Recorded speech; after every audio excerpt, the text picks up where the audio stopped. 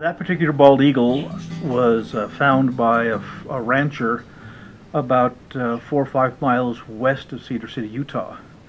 The eagle was on the ground. The rancher was a little concerned because the eagle seemed like it was tame and it would just sit there. And the eagle sat there for a couple of days, and then the rancher decided to give me a call that the eagle just wasn't moving and wondering if the eagle might be sick. When I first saw the eagle, it was sitting under a group of cottonwood trees. Well, you're standing. That's a good sign. No apparent injury. It was quite a ways away from power lines, and it was quite a ways away from roads. So not really understanding what could have caused the eagle to just be sitting there, I carefully approached the eagle, and the eagle refused to move. Hi. How are you? Well, you're sure a pretty thing. And I scooped the eagle up and gave it a quick check over, and it was incredibly skinny, which is a bad sign. It hasn't been eating for a very long time. Probably hadn't had a meal in 2, almost 3 weeks. So obviously it went from a mild concern to a really critical condition. We determined that lead poisoning was the issue because we could find no physical injuries. The eagle had severe neurological issues. You know, you treat the symptoms. You want to make sure that the eagle gets lots of food, lots of fluids. Subcutaneous IVs are in order. Fluids, feeding tubes, medications. Try this, huh? As far as being able to identify the issues, that really comes with experience. You know, I've been caring for these animals for the past 48 years, and I've got a pretty good handle on a variety of illnesses, diseases, injuries that occur. I really hate when they're too sick to bite. All of the animals that come to our rescues, or at least almost all of them, are in absolutely critical condition, and it's a really bad thing when the animal just sits very quietly in the transport kennel and won't move and won't fight back and those kinds of things. So I have to reach in and grab him. If he just lays there or sits there and acts tame, we know that eagle is in really poor shape. And so immediately we bring him out of the kennel. We, as quickly as possible, get food and fluids into him, give him a thorough health examination, and then start to plan the treatment that the eagle will receive in the hopes of saving its life. And so that's kind of the point. Anytime that you see an animal a wild animal that appears to be tame, it is deathly ill. They do not want to socialize with us. They don't want to be a part of us. They just want to be back in the wild and left alone. This particular eagle was in absolute critical condition. It had lost more than half its body weight. It probably was not going to survive, no matter what we did to help this poor animal. And I'm a little bit sensitive to not wanting to videotape what I call dead eagles. And so my wife Susan says, let's go videotape this, and I says no, it probably wasn't going to be worth the time to videotape it. This eagle has a very, very slim chance of survival. And so with extreme intensive care for 11 days, where the eagle couldn't stand, couldn't move, like I said, feeding tubes and everything we could do just to try to keep the poor little thing alive. After 11 days, Susan approached me again and says, what about taking some videos? And very, very reluctantly I said okay. And so from the video of me acquiring the eagle and getting it out of its airport kennel to the very first video you see of me feeding the eagle, there was an 11-day period in there where I truly didn't believe the eagle would survive. Hey little guy, we're going to start off with some fluids. By the 11th day, the bird was standing, which was a good sign, and it was the very first time that it was able to stand on a very, very low perch. That was exciting that he was able to step up onto a perch. Yes, we do. My little guy. How are we doing this morning? Oh, good. You want a bite? That's a good thing. Please understand, I have had animals make it even further than that in the recovery and still not survive. So there was a little glimmer of hope, but we couldn't allow ourselves to hope too much because the disappointment, if we lost that eagle, would have been severe. There's my boy. Okay. There's your fluids and your medicine. Now,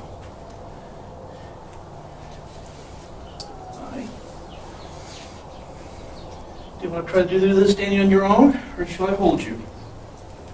Let's see if we can do this with you just standing on your own, sweetheart, huh? Initially, there was 3 or 4 feedings a day, and in the process of the feeding, I would check the bird's weight and not use a scale, but I would take my fingers and feel its keel bone, its breastbone, and as the eagle regains strength and weight, that breastbone, the muscle around the breastbone starts to cover more and more of the bone, so the bone doesn't stick out as far.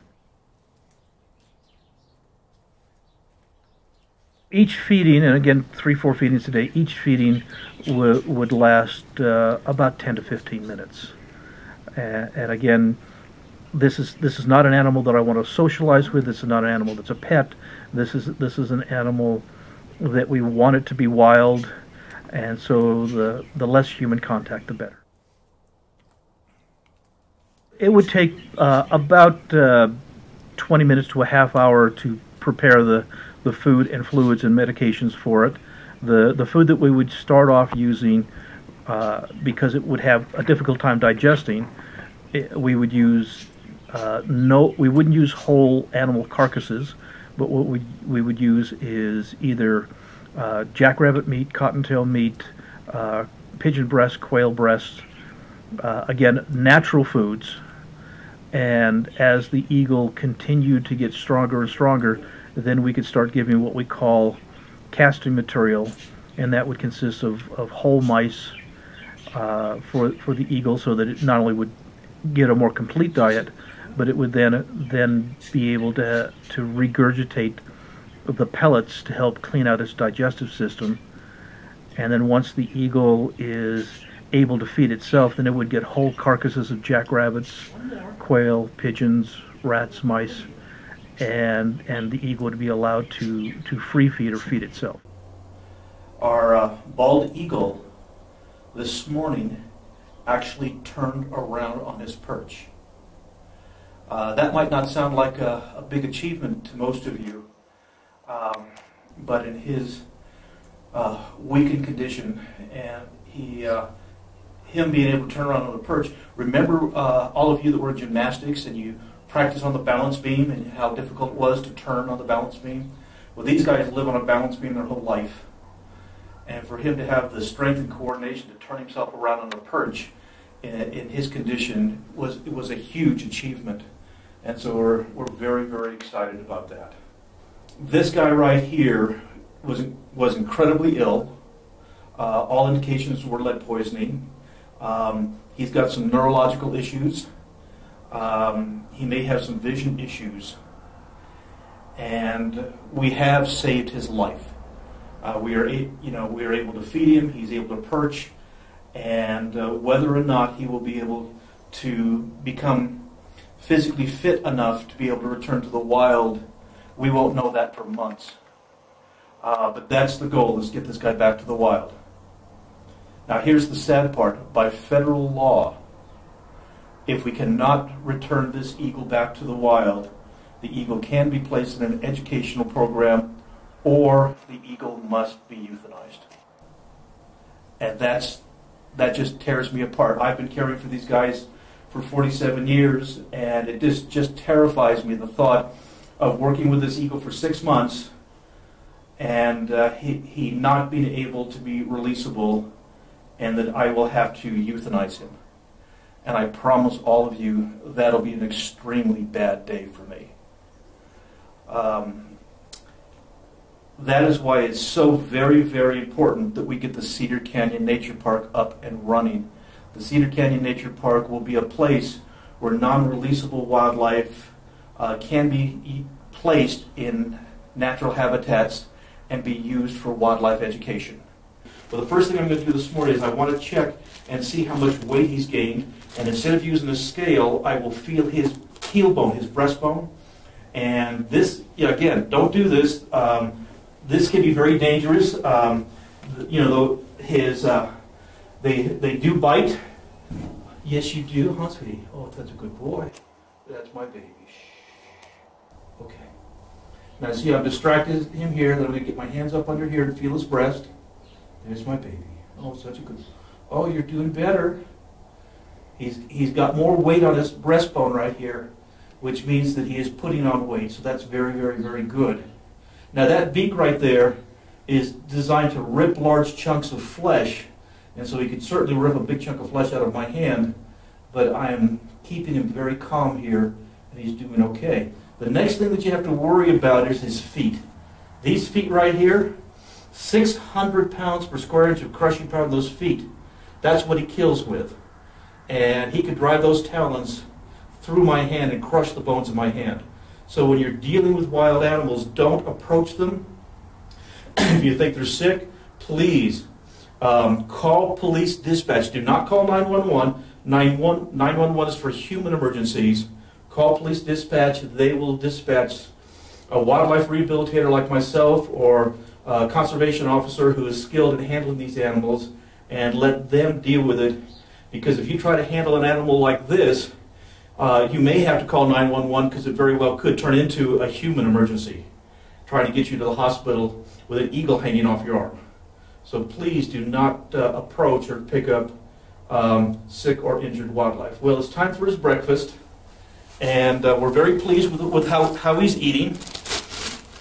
I got a bag full of mice here. Now these are domestically raised mice that we order in by the thousand to feed these guys. Please understand, these are like $2 a piece. So feeding these guys is extremely expensive, and I use a pair of forceps to keep my fingers a little bit further away, so he eats the mouse instead of my hand. There we go. That's my boy. That's my boy. There we go. Yes, now you know it's breakfast time, huh? Yes, you do. There's my kid.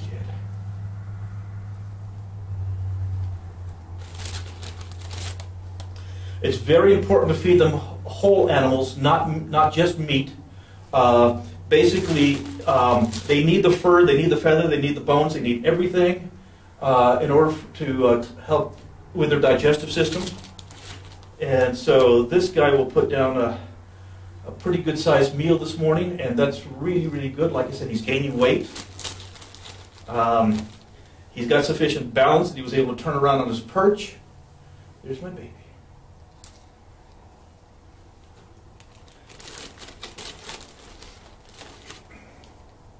But he's still very, very much a long ways out of the woods. He has got a lot of healing to do still before he can be returned to the wild.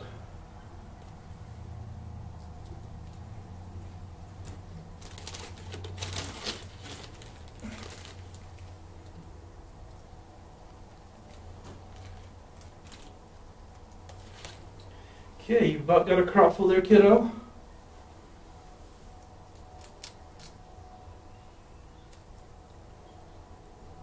You've had enough? Okay. That's a pretty good meal. That's almost the whole bag. Okay, one more time. Let me check you out here. Yes, I know. Let me check you see. There you go. It's okay, baby boy. There we are. Shh. Okay, that's a pretty good sized meal that you've got in your crop right now. So you're doing all right. We'll give you your dinner, a dinner feeding. Yes, we will give you dinner feeding a little later. Okay. You ready for some breakfast, big guy? Are you? Are you ready for your breakfast? We had steady progress with the eagle. He's now jumping up on a perch that is about 2.5 feet off the ground, able to turn around, able to perch well. His balance is coming back. He's still very, very weak. We are feeding him whole animals, but he still doesn't have the physical strength to stand on a carcass and tear it apart to be able to feed himself. So we're still hand feeding him. You do it, sweetheart. Yeah, that's my boy. You got a lot more meat on you. You were so skinny when we got you. You're feeling so much better. Yes, you are. It's okay. You start with 3 or 4 feedings a day, and as the eagle starts to gain strength and abilities to swallow and to feed itself, then it goes to down to a single feeding a day, where you put a large portion of food in and allow the eagle to feed itself. Let's see. Oh, Bubba boy. What a good boy. What a good boy. Hmm? What a good boy. Yes, you're all right. Okay. You all right? You okay? What is a casting? Hmm? Tell us what a casting is. A casting is what is undigested. You can see right here, what we're feeding him is whole mice. And he'll eat the whole thing, and then whatever he doesn't digest, the fur and bones and that kind of stuff. It's okay, sweetie. The furs and bones and that kind of stuff, he'll regurgitate into a pellet that comes out. People are more familiar with owl pellets, but all birds of prey cast pellets. Yeah, stay right there, sweetie. I'll get you a little bit here. Here's a pellet right here. And this is basically fur and bone and whatever else is not digestible. And they regurgitate that about 24 hours after they've eaten. And I gave him an evening meal last night, and so he may not have brought it back up yet, so he doesn't want to eat and put food on top of his casting so he can cast a little easier. You're okay. That's my boy. Yes, you are. You're such a good boy. There you go. And, yeah, sweetie. There you go. And when I bring my hand in here, what I'm doing is I'm feeling for his keel bone. And basically, I don't want to just pick him up and put him on a scale every day. And so I can check and see if he's gaining weight by feeling the keel bone right here. And he's really put on a tremendous amount of weight since I first got him in. So that's what I'm doing there, is just checking his weight. It's okay. I know. I know. That's my boy.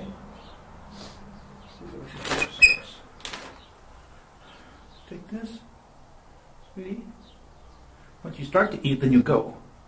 You just have to get him to start.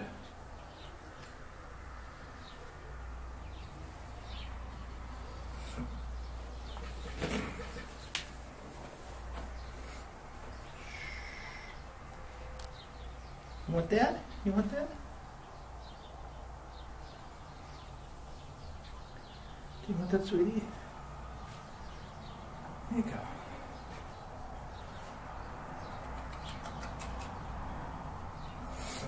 But as I've told everybody before, he's not out of the woods yet. He's still very weak. Yes, I know. We'll feed you a little later after you've had your casting. After your castings come up, we'll give you some breakfast. You haven't had your casting yet today. Here's my boy. Okay. You're all right. Yes, you are. You're all right. That's my boy. The basic rule is that these are wild animals, these are not pets, and the less human interaction, the better. And so we try to minimize all human contact as much as possible. Okay. When you're dealing with wildlife, once they start feeling better and healthier, they do not want to be in captivity. And that's kind of a point where things kind of get a little bit dangerous, because you walk in there and you need to continue the physical examination of the bird, but they don't want to be touched. As you saw in the earlier videos, the eagle just sat there, and I could touch his head and touch his chest and make sure that he's putting on weight. Once they get to the point where you walk in the chamber and they fly across the chamber, they do not want to be touched, they do not want you to grab them, to hold them, then it becomes a point where you take a pole net. You still have to do the examinations, but you take a pole net and you walk into the chamber and you net the bird, grab the bird's feet, watch out for the beak, because he will certainly at this point in time bite you viciously.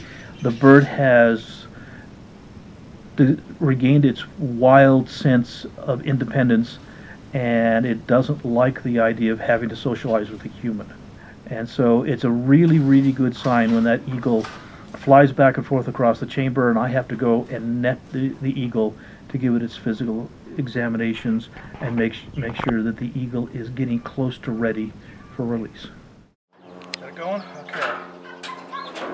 Okay. Here's what's going to happen now. I've got to go in, I've got to catch him. Now, this is a completely wild eagle.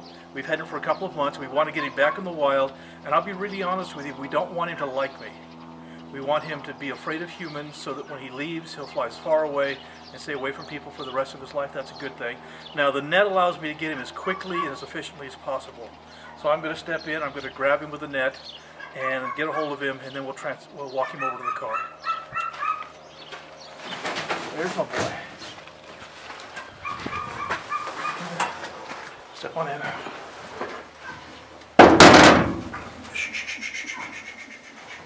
There's my boy. There's my boy. Gotcha. Good. Look at ya. Good. Oh, we love that. Like I said, he's not tamed. He's fighting like mad. That's really good. We like that. He's ready to go back to the wild where he belongs. So let's get a hold of his feet here. There we go. Oh, there's my boy. For those of you that have seen the previous videos of this eagle, you can recognize that he is 100% feisty and fighting and he wants to go back to the wild so bad right now. So that is wonderful. He is ready. If he wasn't fighting with me, I'd be worried. But since he wants to fight, that's terrific. We are going to get this guy released. And that's the goal, is to get him back in the wild as quickly as we can, as efficiently as we can. I get the let go of the net here. A little bit of a hassle, but we're almost there. One more tail to let loose. There we are. There's my boy. Oh, I know. You can bite me. That's all right. There's a common belief among many native peoples that if you say your prayers with an eagle feather, the eagle feather will carry your prayers to God. And so when I have an eagle that's ready to be returned back to the wild, we will frequently seek out individuals or organizations that could use some extra prayers and give them the opportunity to release the eagle. Herein lies the problem. By the time I can say, okay, the eagle is healthy enough and it's ready to be returned back to the wild, the eagle is fighting with me. The eagle does not want to be in captivity. The eagle could injure himself in captivity. And so when I call an organization or individual and says we need to do an eagle release, the vast majority of times they say, well, okay, can we do it next month? Can we do it in 3 or 4 weeks?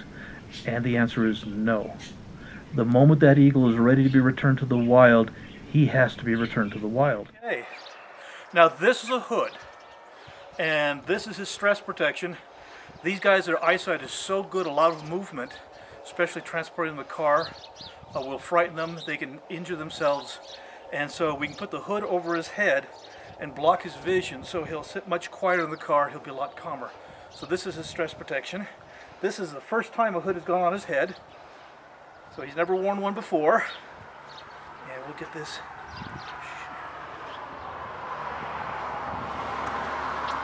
There we go. This particular Eagle release basically just said anybody that wants to go up to Bryan Head, which is the ski resort northeast of Cedar City, and stand at the top of the mountain and release the eagle. We're going to release the eagle back to the wild. And we offered everybody, adults, not children, but we offered any adult that was there, if they would like to be the person to actually release the eagle. We would put their name in a fishbowl and draw a name, and that's the person that releases the eagle. The reason that we make any wildlife release public, especially eagle releases, is to educate the public. When I first moved to southern Utah as a volunteer wildlife rehabilitator, we were receiving about a dozen shot eagles every year. And it wasn't that the people of southern Utah hated eagles, they just saw no value in them. And so they would drive out through the agricultural areas and say, well, there's a big bird, let's shoot it. 38 years of school programs, 38 years of scout programs, 38 years of community events, 38 years of wildlife releases for the public's education. We receive a shot bird of prey about one every other year, maybe even less. And so it's the education. You know, that eagle release will save more eagles than I will save in a year, because the general public gets to see how beautiful they are, how majestic they are, up close and personal, and see their value. And once the eagle's in the sky, I guarantee everyone that attended that eagle release, when they go back out to eagle habitat, will be very careful not to injure eagles. The purpose for the release, first, is to return the animal back to the wild. That's the primary focus.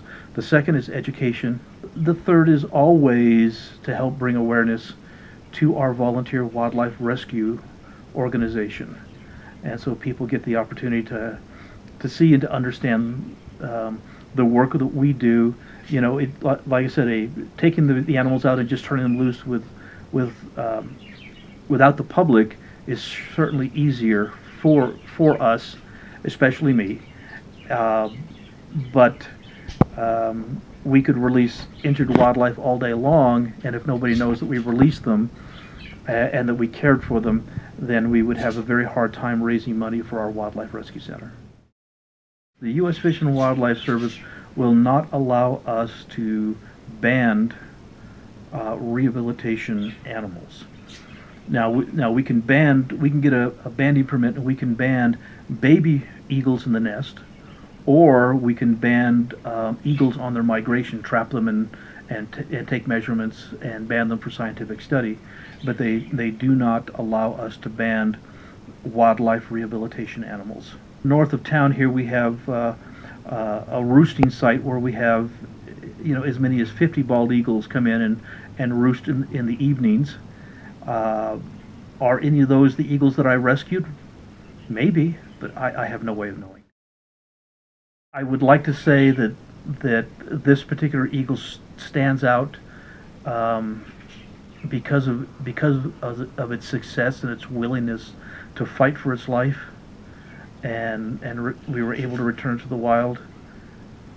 But that's a story that has occurred in my life hundreds of times.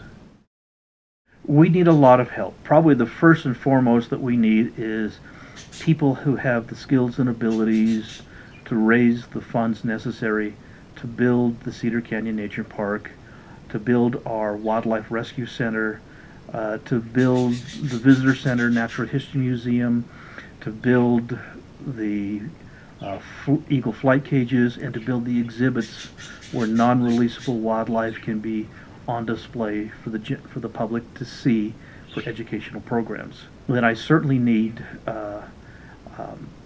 skilled individuals who are educators. To do wildlife programs, I need skilled individuals who are highly qualified in veterinary services.